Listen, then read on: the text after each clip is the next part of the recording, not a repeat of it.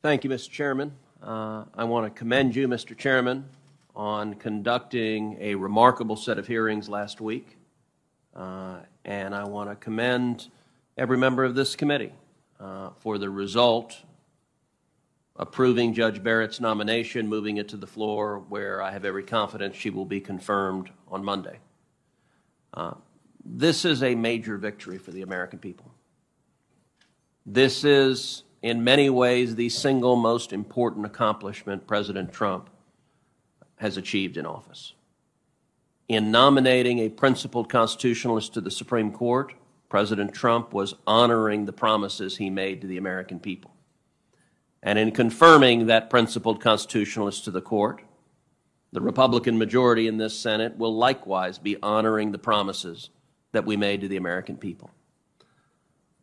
I want to take a moment to highlight something that we've learned in the last 2 weeks, which is that the Democrats understand that their radical agenda for the Supreme Court is profoundly unpopular.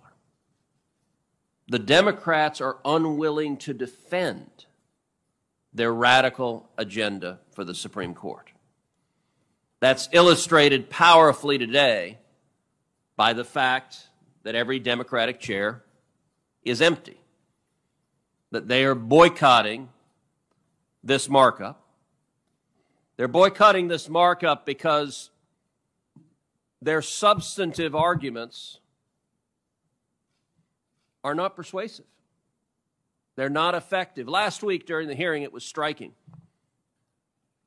Not a single Democrat asked any questions that defended the far left's view of religious liberty, which is that the Supreme Court should go through the public square, scour the public square to remove any reference to God Almighty.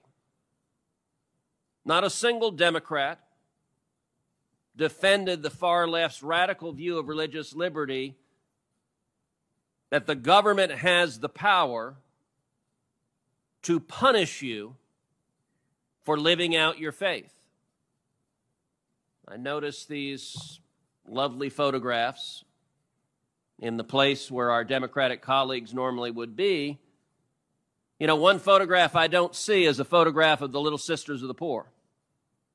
The Little Sisters of the Poor, a Catholic convent of nuns who've taken a vow of poverty, who the Obama administration persecuted because they were living according to their religious faith,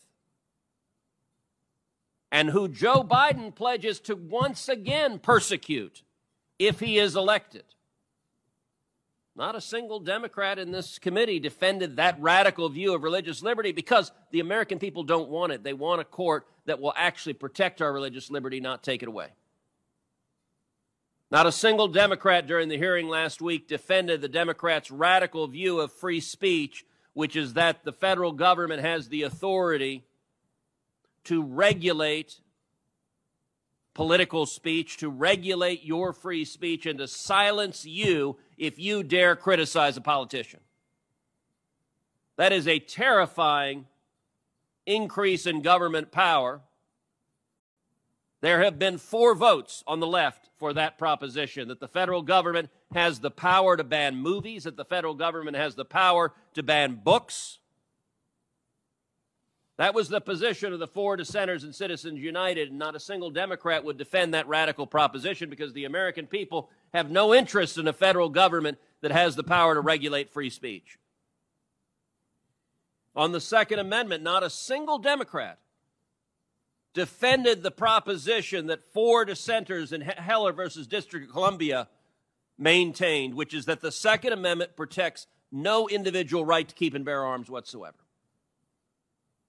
which means that government can make it a crime, a felony for any American to own a firearm, and there's nothing you can do to challenge it in court. There are 4 votes for that, 1 vote away. Not a one of them defends that radical proposition. And so I would say to all of us in the majority, we should take solace from this.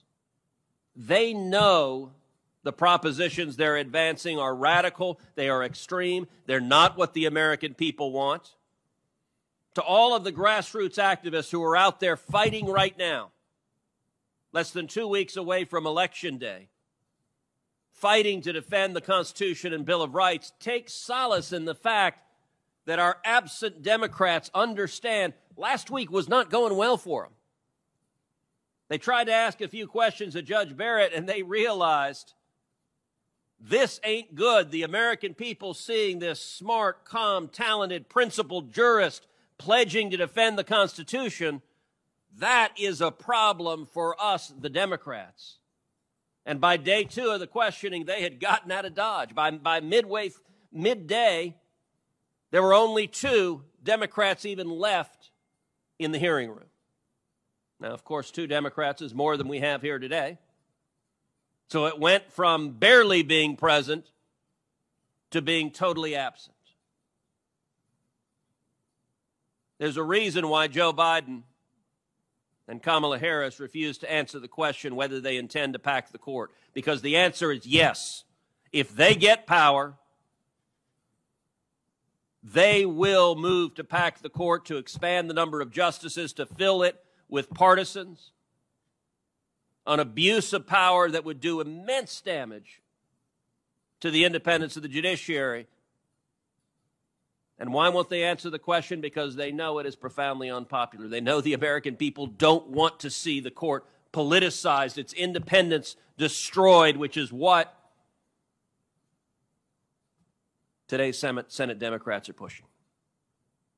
The stakes of this confirmation and the stakes of this election coming up in 2 weeks are enormous. The reason the Democrats want to see leftists on the court is so that a majority of judges, unelected lawyers in robes, can mandate policy outcomes that the American people don't want, that they would never vote for, without our colleagues having to take responsibility for it. There are times when it seems Republican senators don't necessarily understand that the principles we're fighting for, the overwhelming majority of the American people are with us. But you know who understands that very well? The Senate Democrats who refuse to attend today. Congratulations, Mr. Chairman.